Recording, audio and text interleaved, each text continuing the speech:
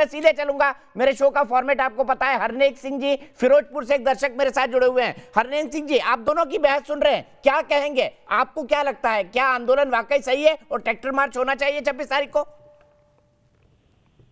देखिए, जब ये इस ट्रैक्टर मार्च की बात हो रही है तो ट्रैक्टर मार्च में किसान बोल रहे हैं कि 26 जनवरी एक विशेष दिन है, ऐतिहासिक दिन है। हमारे यहाँ एक नारा दिया जाता है, जय जवान जय किसान। हम लोग समझते हैं कि जय जवान भी जय किसान के बाद आता है, क्योंकि किसान पैदा करता है तो जवान वो खाना खा के देश की रक्षा करता। तो जब देश का जवान परेड कर रहा है 26 जनवरी को, तो किसान को हक क्यों नहीं है कि वो भी उस दिन अपनी परेड करे? ठीक है सिंह साहब, आपके इसी पॉइंट से मैं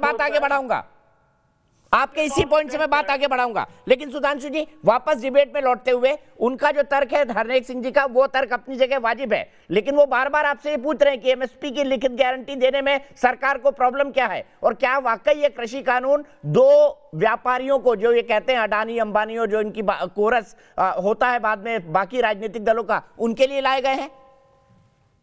एमएसपी यथावत है, सरकार ये लिखित गारंटी दे रही है, कोई समस्या नहीं है, और एमएसपी के ऊपर चीज खरीदी जा रही है। एमएसपी से कम पे बिक रही हो तो मंडी में बेचिए, ज्यादा मिल रही हो बाजार में तब जाके बेचिए।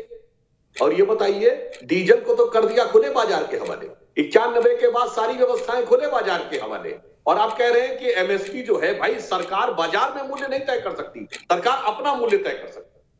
आप ये तय कर सकते हैं कि साहब हम कितनी तनख्वाह देंगे, बाहर वालों को कितनी तनख्वाह मिलेगी वो अलग है। और दूसरी बात, ये तो ऐसे कहते हैं अंबानी अडानी 2014 से पहले तो रेडी पटरी वाले थे, उसके बाद बड़े हो गए।